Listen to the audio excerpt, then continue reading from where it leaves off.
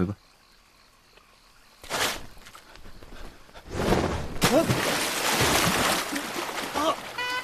孩子救我！你是怎么掉下去的？你不会浮水吗？不会，我也不会啊。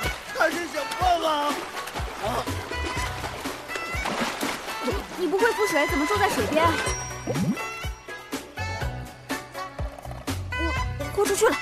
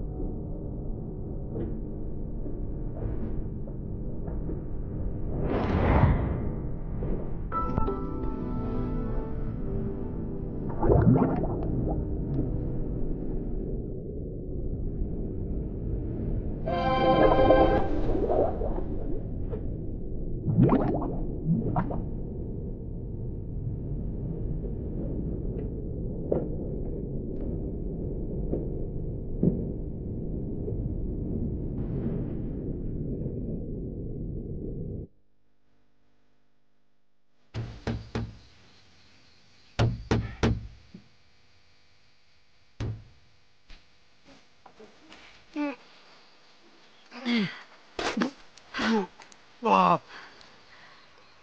哎呀，哪有好头发救人的？啊？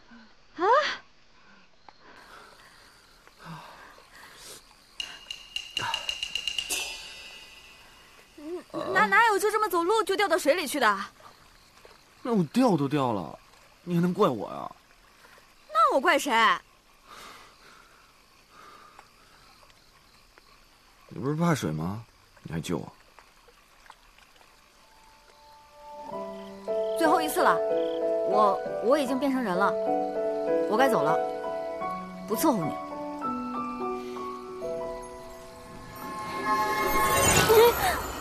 啊？哎？怎么我又变回来了？你变成什么？可恶！你笑什么？你不也是落汤鸡吗？别动！放肆！小人真的是亲眼所见呐！确有此事。哎呦，小人纵有10个胆子也不敢欺瞒公子啊！我那弟妹前几日还疯疯癫癫，这2日恢复的与旁人别无两样。那夜的神迹确是我亲眼所见，方圆7里都见到一处的光芒。那仙人还将携带的家禽变成了美人，然后又让那美人变成了家禽呐！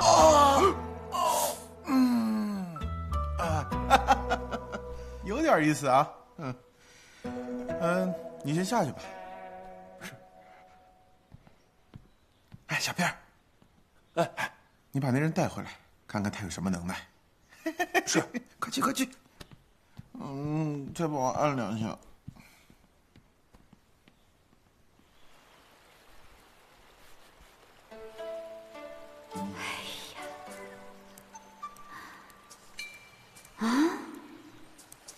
太奇怪了。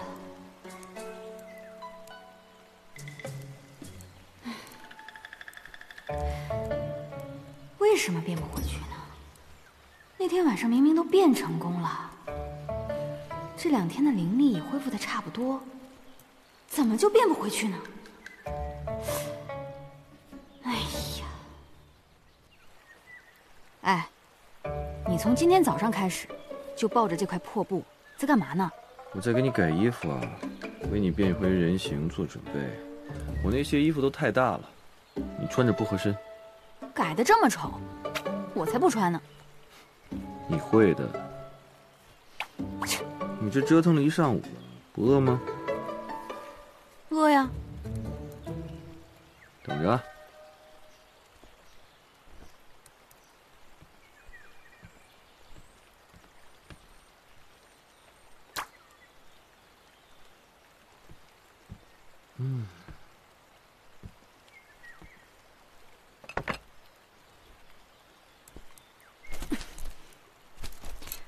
哎，我还没问过你呢。你说你一个凡人，也没有个灵力，却能算出天机，又懂得如此多的稀奇阵法，你到底是什么人啊？好人。要我看，你就是个怪人。你这脾气也怪，行为举止也怪。你看看我这个样子，会说话，还能变成人。哎，你说你既不好奇又不害怕，还把我养在家里，难道你都已经算出我的身份来了？占卜算卦不是什么好本事，我也不愿意干这样的事儿。我不问你啊，只是我不想问罢。缘起相聚，缘灭离散，多问无益。你我只需知道彼此无害便可。你莫不是天上哪个仙君座下的倒霉弟子，下凡来历劫的吧？没有别的意思，我只想证明啊，我不是什么仙君座下的倒霉弟子，下凡来历劫的。你在说什么？什么证明？哎，肉呢？哎，你给我吐出来！吐出来！我一口都没吃呢！混账！我一口肉都没吃呢！你居然全给吃了！吐出来！吐出来！还给我！把肉还给我！气死我了！来了。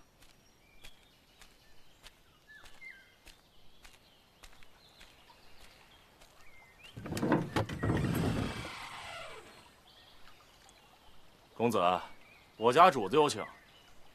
我约摸你们是找错人了。是否找错了人，我们自有衡量。公子，请跟我们走吧。我不喜欢别人强迫我。我也不大喜欢别人老与我说废话。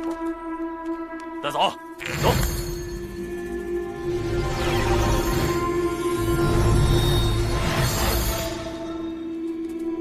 起来！干什么？哎呀！放肆！何人？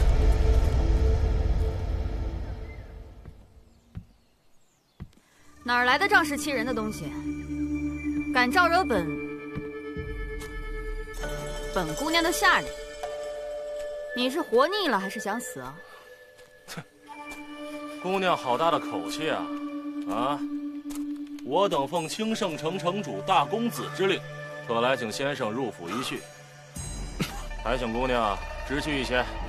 知趣？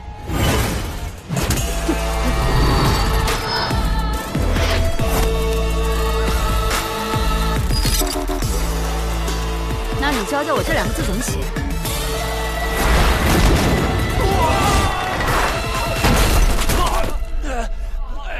想见我手下的人，不管是公子、儿子、孙子，还是天王老子，叫他自己滚过来。走走走走。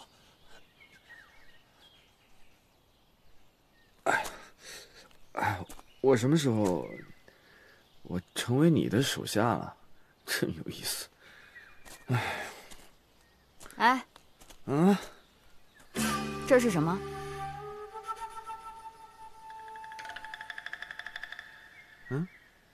这是什么？石头。你还想挨揍吗？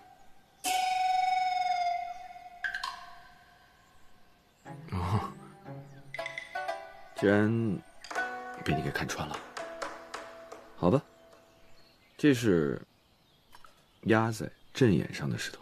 为什么要在阵眼上压石头？为了抑制正反的力量。为什么要抑制？你看，你不压着这个阵法的力量，把石头拿开，你不就一瞬间变成人形了吗？男女大防是我的原则，也是我放这块石头最重要的原因之一。你说我们两个人孤男寡女共处一院，终究还是不好。你什么时候放的？有段时间了。什么时间？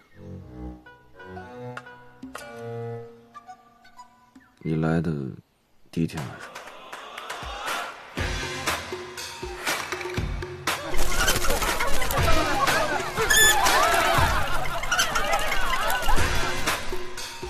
也就是说，我本来早就该恢复人身了。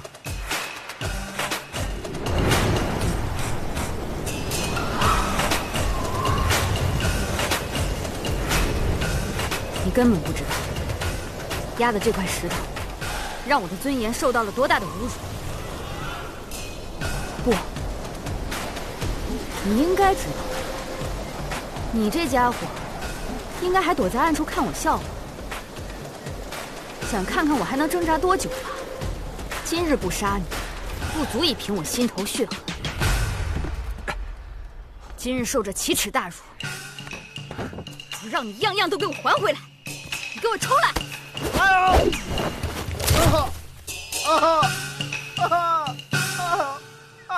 我的手臂！啊！你用那么大的力！啊！我的手臂！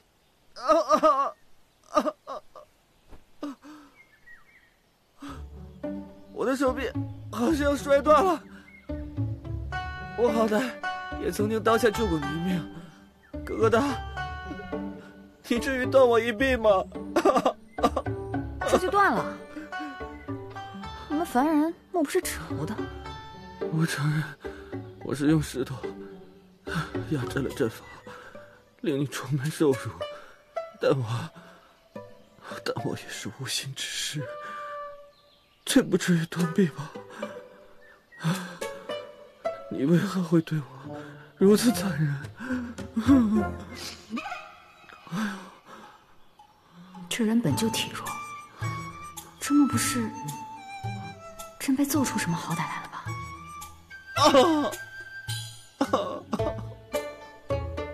弱、慢、将死之相。疼死我！我要死了！你该为你看过的笑话而付出代价，我不能让你这么轻而易举的死掉。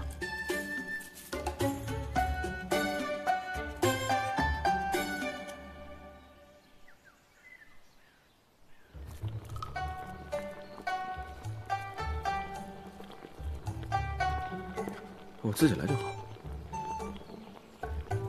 你这是在上演苦肉计吗？不是，方才我确实被你给弄疼了，我只是想要好好感受一下被照顾的滋味。看来是我想太多了。你何止是想太多，捉弄了我这么久，你竟然还妄想我照顾你。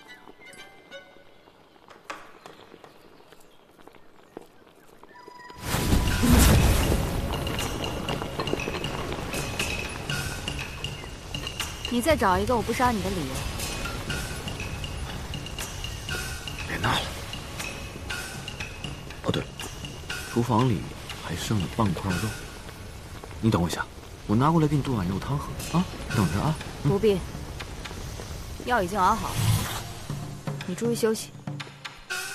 念在你此前也算是救过我的份上，之前的戏弄我不会放在心上，就此别过。你说什么啊？我说你伤好以后。哎呀，哎呦，头疼！哎呦，哦，哎呦！你不是手断了吗？头疼什么？你有所不知，我从小身体就不好，不管上到哪儿，头都跟着疼。哎呦！就是说你已经习惯了，自己忍忍吧。俗话说得好，相逢即是缘。我无甚亲友，连邻里也都搬走了。待你离开以后啊，麻烦跟官差说一下，10天半个月过后，就来到此院，给我收个尸。不过是断个手而已，何以至此？天人不知凡人苦啊！这未来的日子，我也无手劳作了，也没法上山，家务事也做不了，还有那帮恶人，待你走后啊，一定会回来报复我。罢了，我也不指望你能为我负这个责。就这样吧，你走吧，让我一个人自生自灭吧，走吧。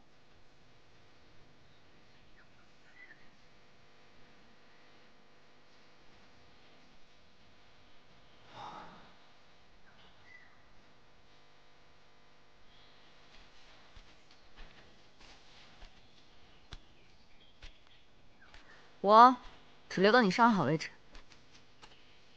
我就知道，咯咯哒，你真是个好人。啊！我叫沈离，你再叫一声咯咯哒试试。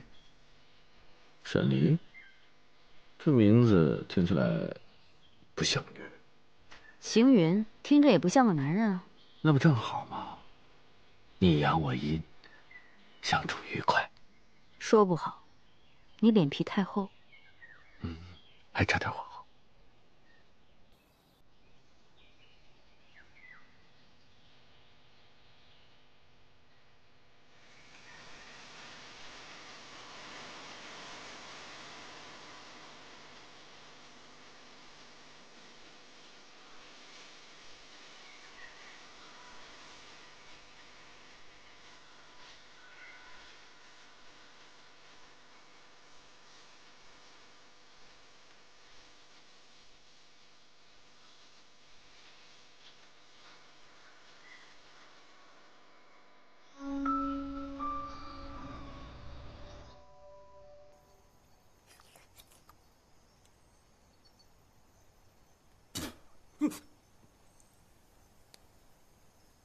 3个废物，连个女人都打不过。公子，那女子实在不是我等能对付得了的，她竟能徒手掰断我们的令牌啊！胡扯！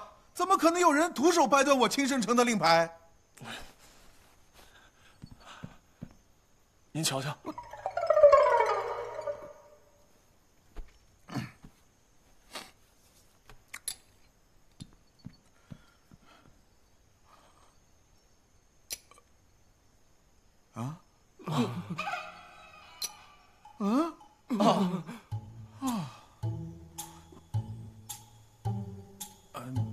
那个福生大人何在啊？福生大人近来似乎繁忙不已，未曾来门中。公子，我见那2人生活拮据，锁住院落，破败不堪。我想他们今日敢如此作为，定是想以此来抬高身价。公子不如先晾他们一晾，待福生大人回来以后再做定夺。你这句话说的就有道理了。好日子谁不想过呀？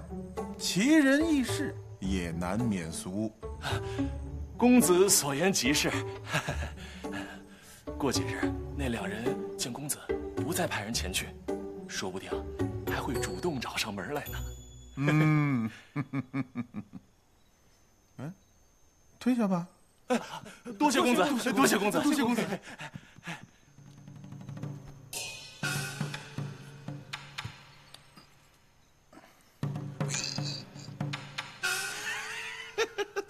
这有点意思啊，这个。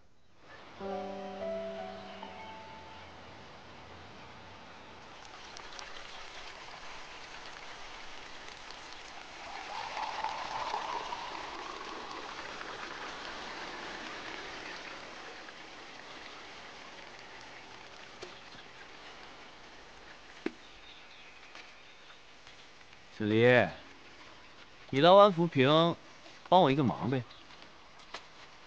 你把那个缸帮我换个地方，我自己平时一个人也拿不动。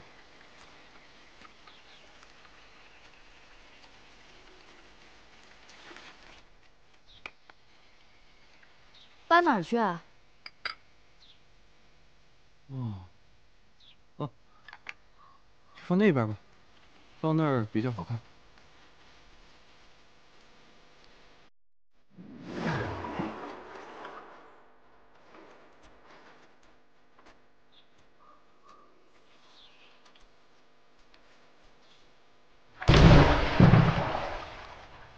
放这儿行吗？哎呀，不太理想。搁那边吧。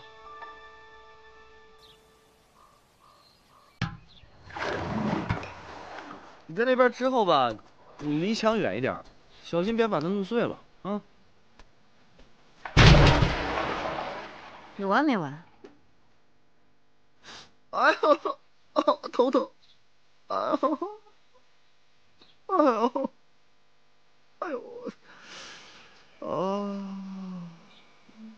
哎呦！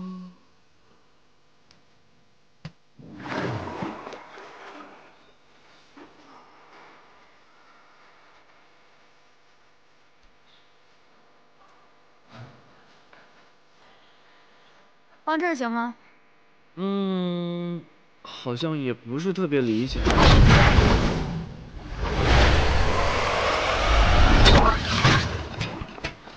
哎，哥，哥，我的哥，鸽子！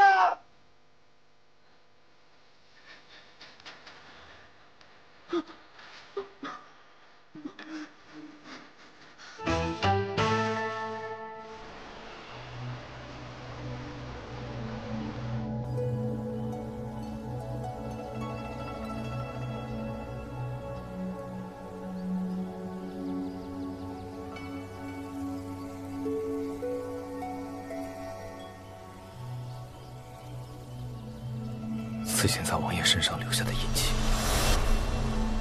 报仇。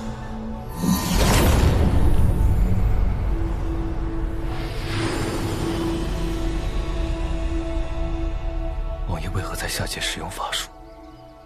万一因此被人发现，老婆，醒了？少美将军，你怎么来了？我怎么就不能来呀？啊，你受重伤的时候是我给你扛回来的，最严重的那个晚上啊，是我在门口看着你。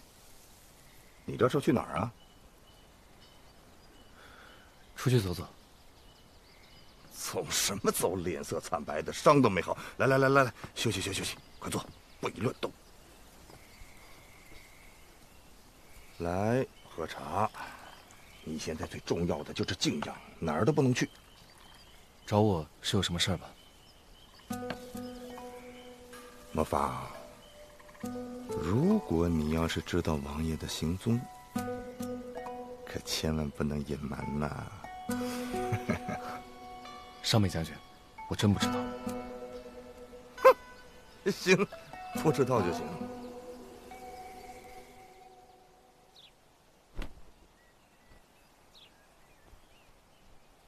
柴劈好了，柜子也擦了，床铺也重新铺过了，你还想让我干什么？你说。既然你这么大方，那我直说了。好，你说，我都可以。反正你的胳膊是我弄断的，我负责到底。还想让我干什么？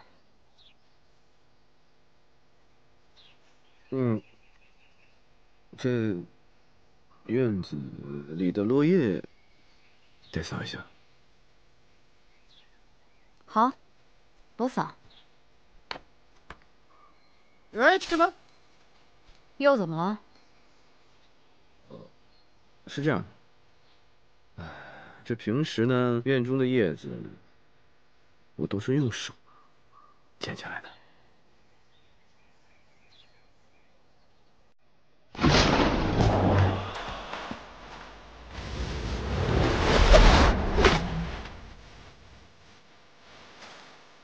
怎么又给扔了？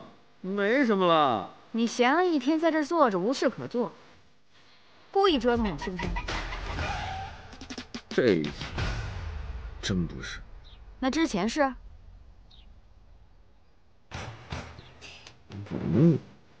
这次不是。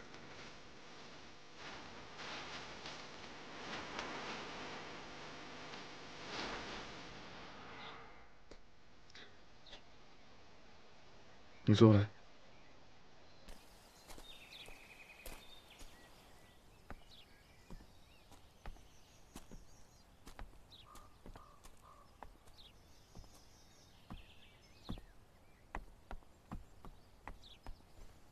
这个叶子啊，得先压一压，才。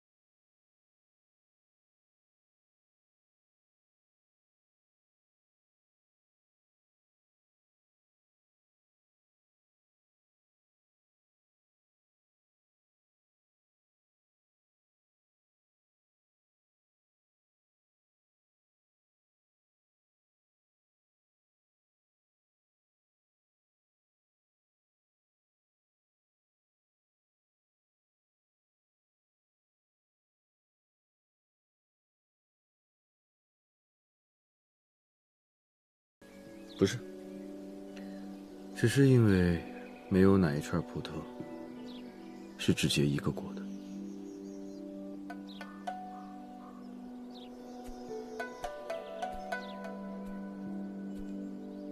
这个凡人能听到原型的我说话，能掐会算，还会摆奇奇怪怪的阵法。仔细思量，他步步举动似乎都想把我留下来。我与他的相遇当真是偶然，得查查他，莫不是灵界放在凡间的探子？尝尝。你不是说这葡萄还没熟呢吗？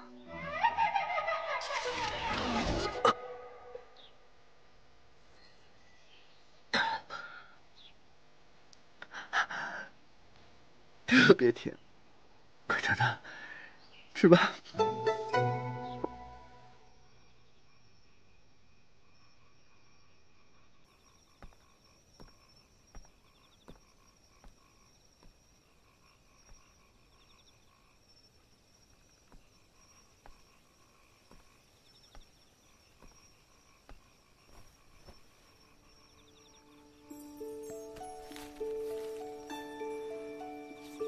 16年7月30，葡萄结果9239颗，鱼子39211颗。16年8月初9，秋雨长秋池3寸有余。这都记得些什么东西？日子这么闲吗？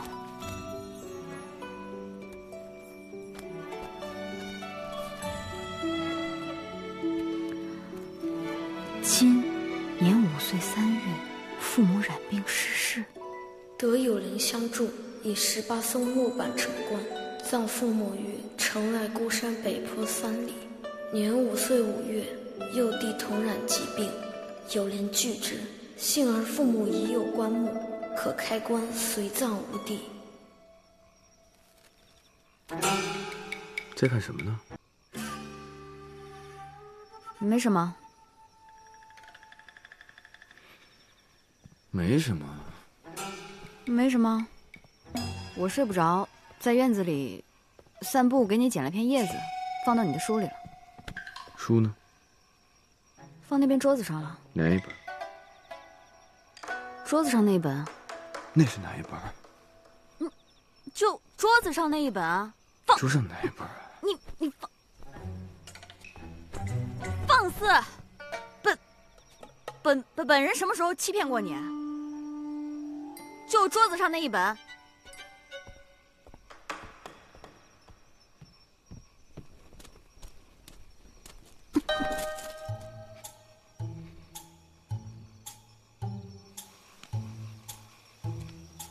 我先去睡觉了。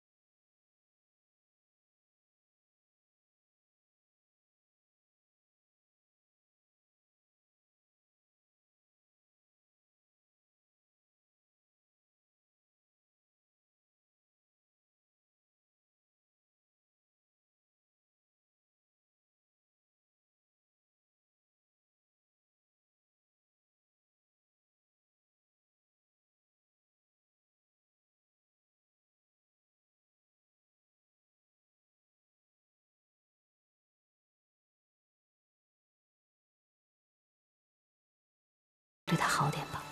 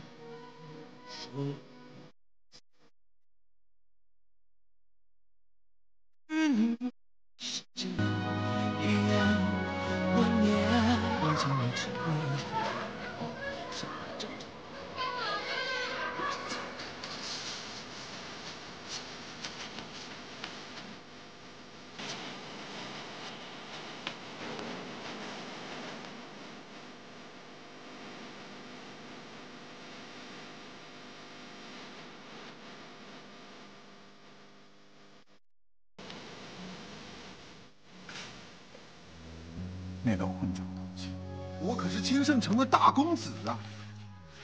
他不过就是个妾室所生，竟然还敢在父亲面前对我说三道四，反了他了！他分明就是要抢我未来城主之位啊！谁是未来的城主啊？我！哦，我……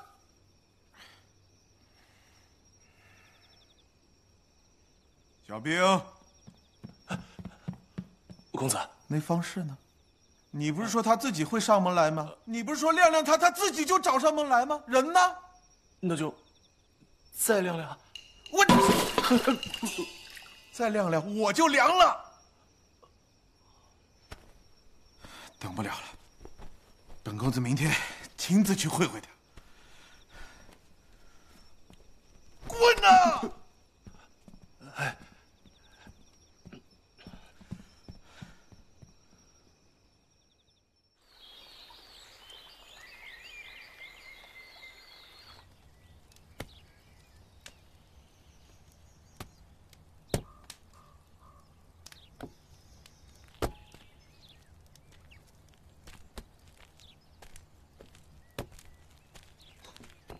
用此力道和出来的面，想必口感是相当的劲道了。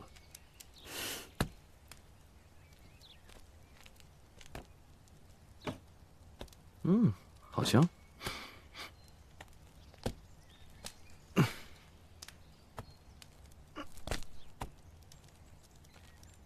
疙瘩，你能不能帮我一个忙啊？帮我把那个肉取下来，挂的有点高，我拿不到。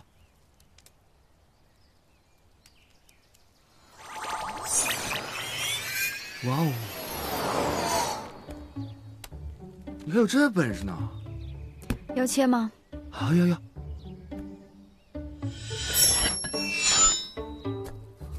哇！那等一下做好饭以后，你正好把厨房帮我收拾收拾，擦擦灰。你知道你这些日子使唤的人是谁吗？我不知道你是谁，我怎么可能知道我使唤的是谁？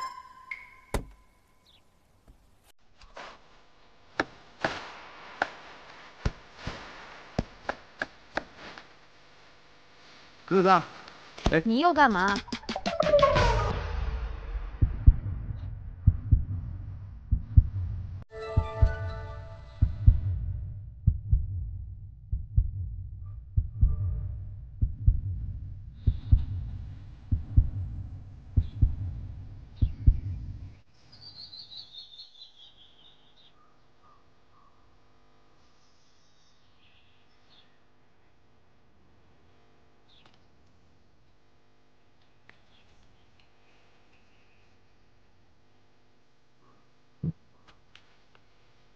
这丝儿切的真好。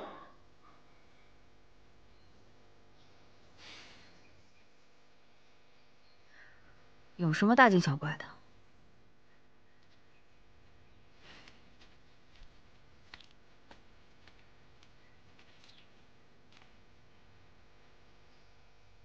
饭快好了，等吃饭吧。啊。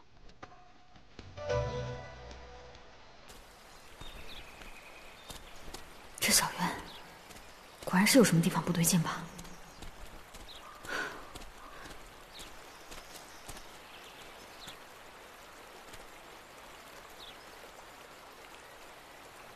这到底怎么回事？是谁画上去的吗？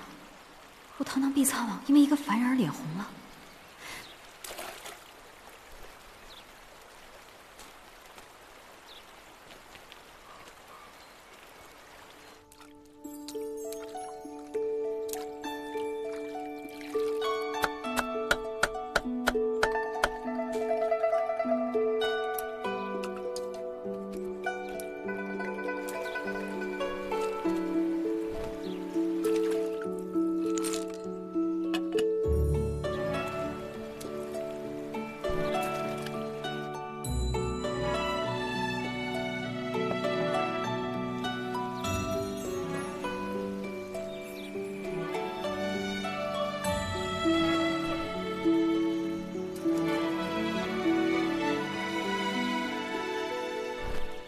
疙瘩，吃饭了。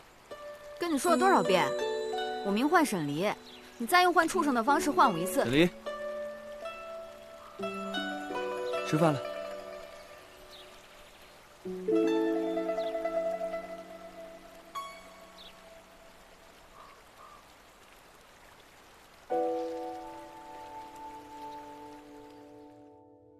王爷，烧好了。阿离，快去练兵。王爷，干仗去！王爷，该启程了。王爷，比武剑。王爷，该议事了。王爷，可去军营了。从来没人试过另一种搭配，把沈离的名字和那么日常的3个字加在一起。哦。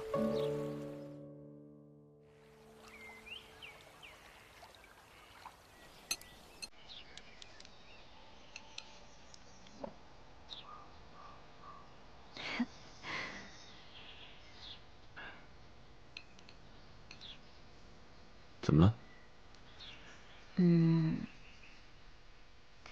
这是第一次有人将我的名字和吃饭了连在一起说。这不就是很平凡又日常的一句话吗？这可是最后一块肉了，你要是做毁了，你可得赔。请吧。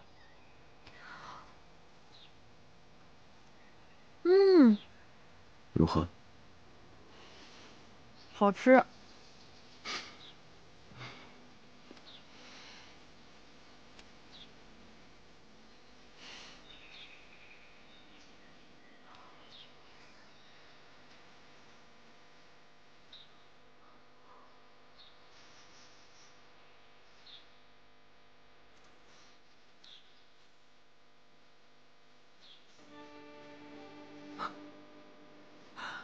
你回去当我的厨子吧。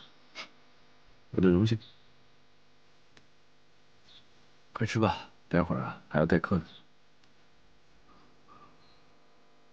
谁啊？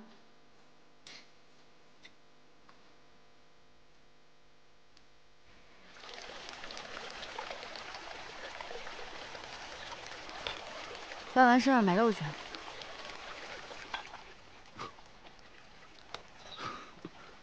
你让我拿这么大一块金子去市场买肉啊？你真不怕我被官府抓起来？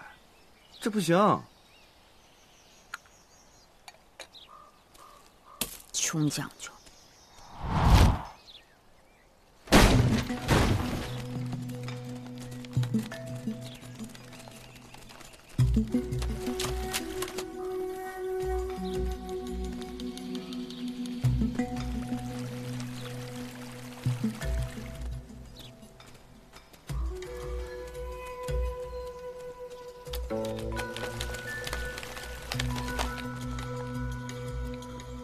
来了这么多人，但我只准备了一个茶碗。大胆，竟敢对大公子如此无礼！哎，来都来了，对先生尊重一些。你们去院外等我吧。是，走。想见先生一面，着实不易呀。倒是见大公子来的比较容易。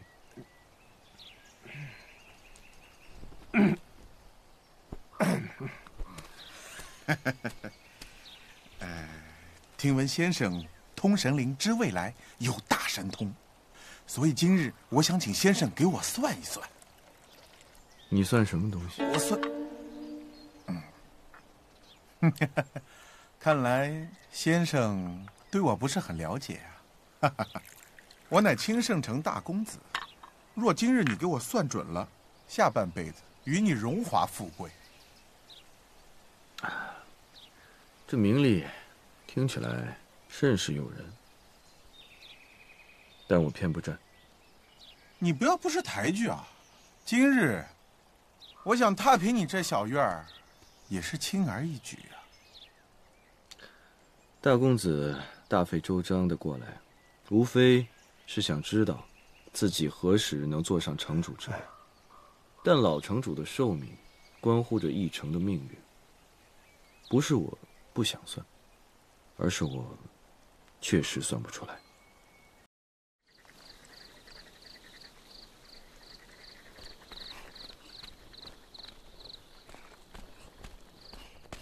顾长姐，你看我的鱼。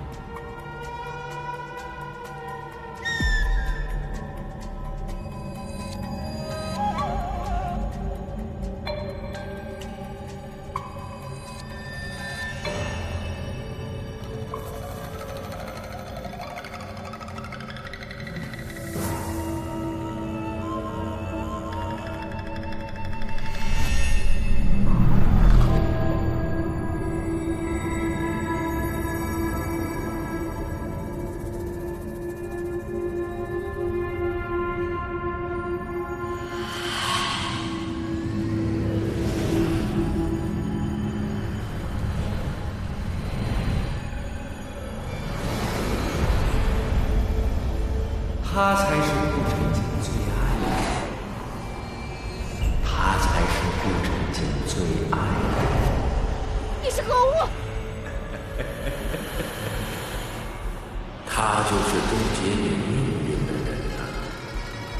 来，让我带你看看神像。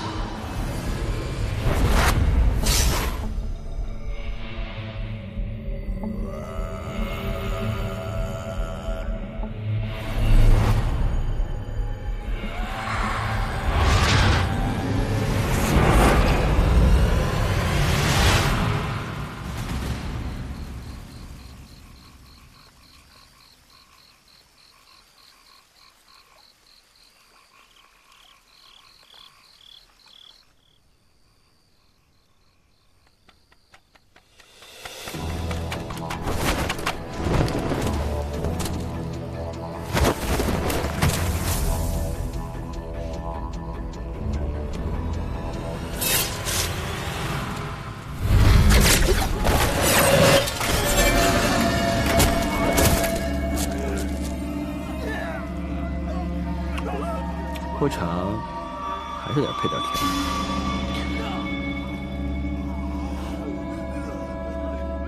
幸运。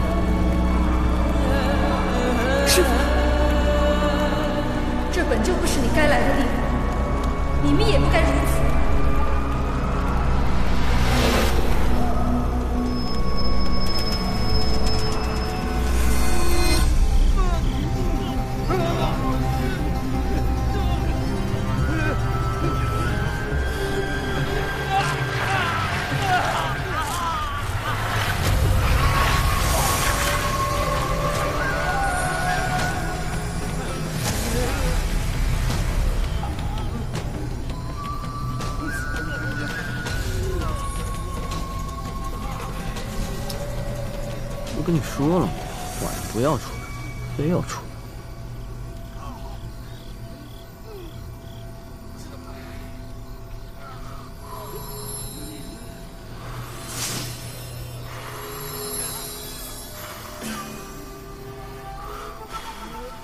别吹了，眼睛要瞎了。我这不是帮你吹走噩梦。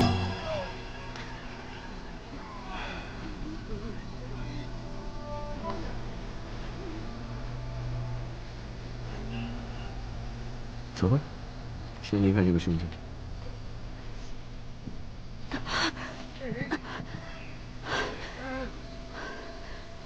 这个胸针当真如此厉害？那你为什么没事啊？是因为你是布阵者，所以不会受到伤害吗？只不过是个阵儿，怎么？难道阵还认人啊？只不过我心无所惧，让此胸阵无戏可成罢了。心无所惧，心无所惧，又何尝不是心无所念呢？星云此人实在太过寡淡，不过这人也莫名让人觉得安心。那他们怎么办呀？天亮之后，丢到院子外面。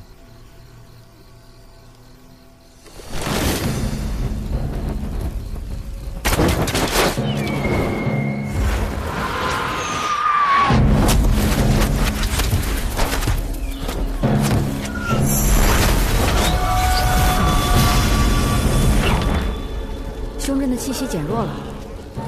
这院中的每一件物体，都是阵法的一部分，一物受损，必定影响整个镇的。他们连自己的人都伤，人命在他们的眼里真的太轻微了。是我考虑不周了，把我的灵力全都给连累了。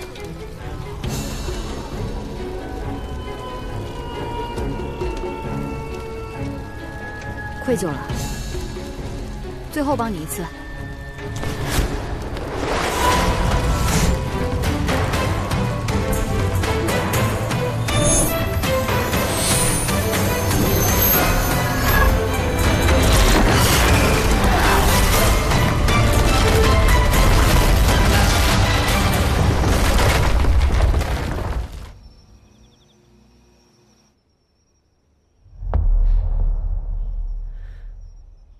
来人！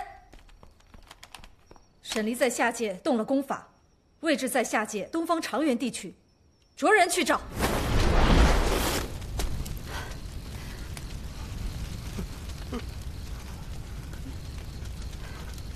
本王今日不想见血，都滚吧！福成大人，大人小心呐！这妖孽他厉害得很啊！你这妖孽何以为王啊？乃是混世魔王。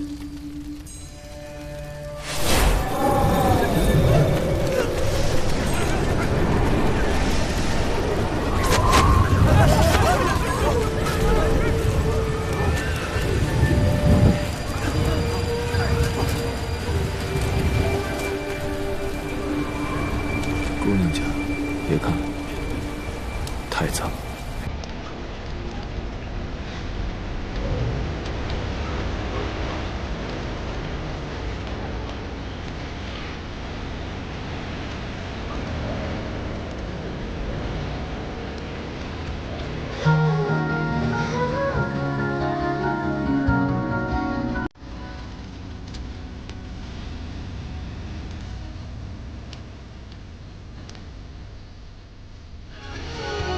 走吧，我送你去景岳府。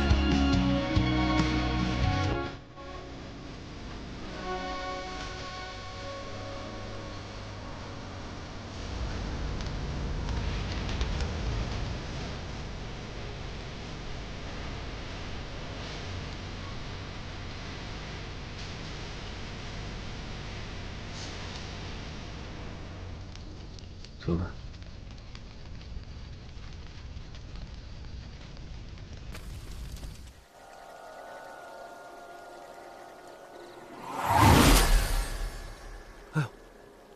还是你的法术来的方便啊！哎，不过我们来这花园做什么呀？你当我想来啊？还不是因为找不到顾城锦的卧寝吗？这还得自己找啊！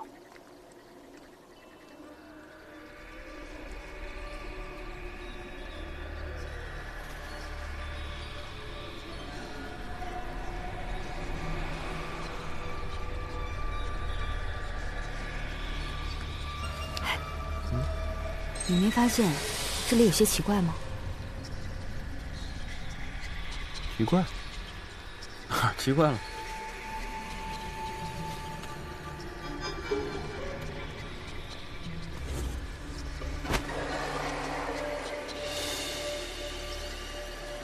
白天我竟然没发现，这里竟然豢养了这么多未成型的妖灵。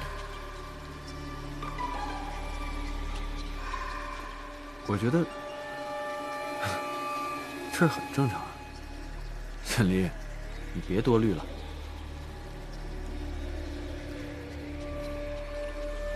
并非是我多虑了。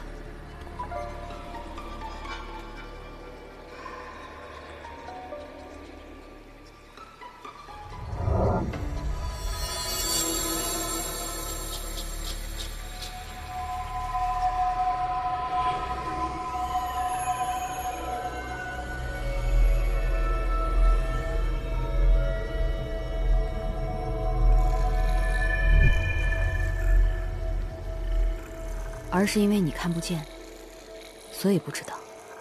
我知道什么呀？你看，那怎么会上来？这个人，爸，你若是怕的话，我牵着你就是了。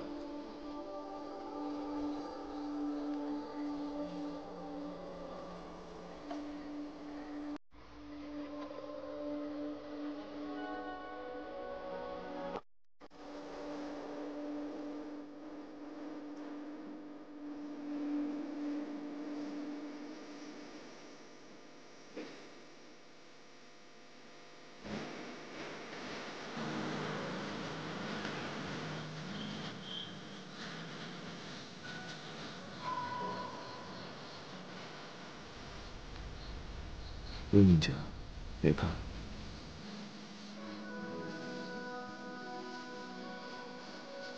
是真的把我当女子来对待。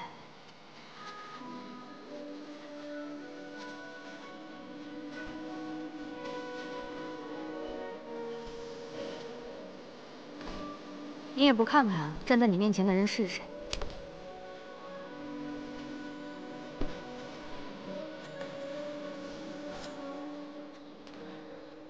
是神的吗？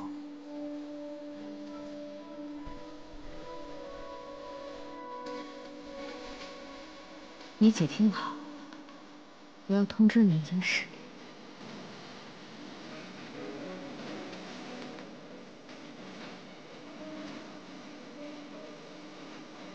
我认识，看上你了。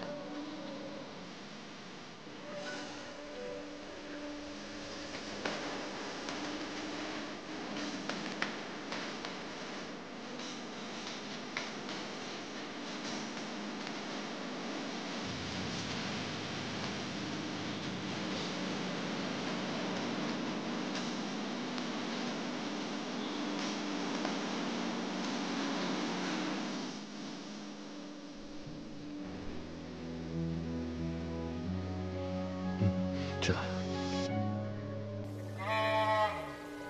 知道了。知道了。这么个连敷衍也算不上的回答，算怎么回事啊？还有那个笑容，那是什么笑容啊？连嘲笑都比他更带有褒义成分吧？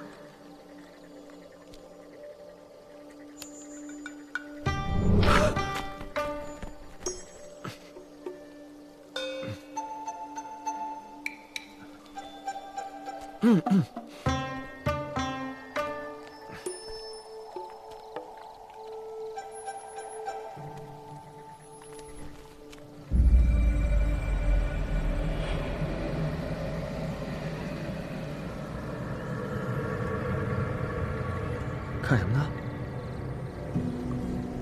有一股奇怪的气息，是东南方传来的。这气息不像是灵界追兵会散出来的。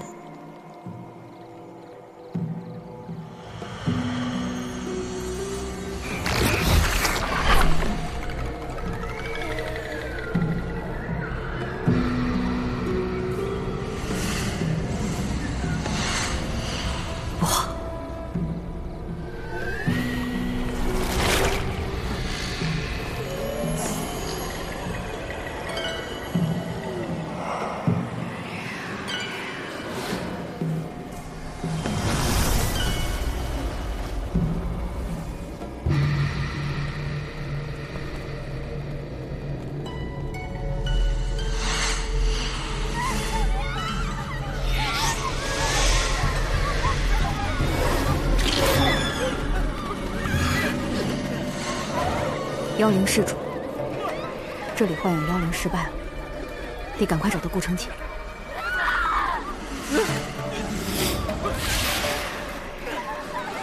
小林，等我。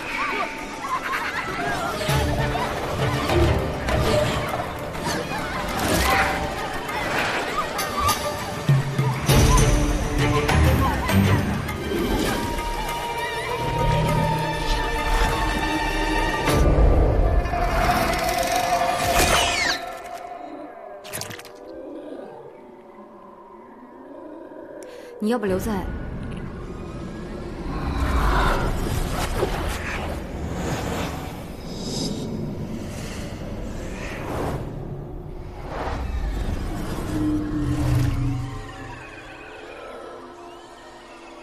待会儿不要离开我身边3步。你握得这么紧，我甩都甩不开。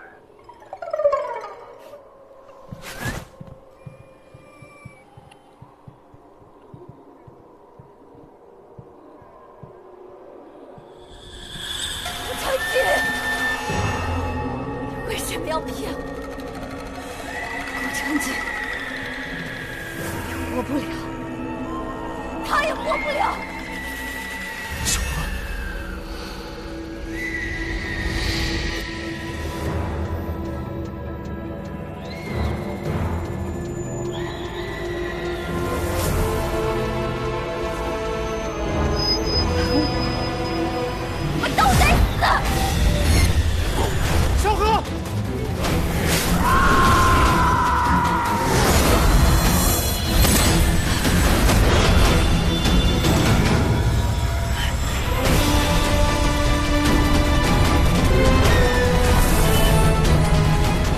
喜欢你脸红害羞的模样，别逼我动手。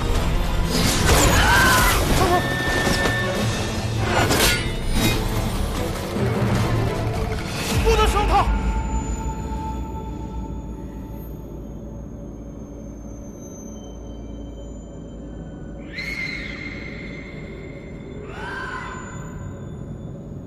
不得伤我！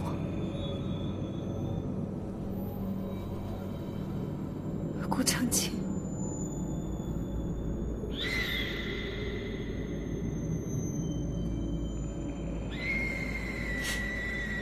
你是慈悲还是残忍？既然如此，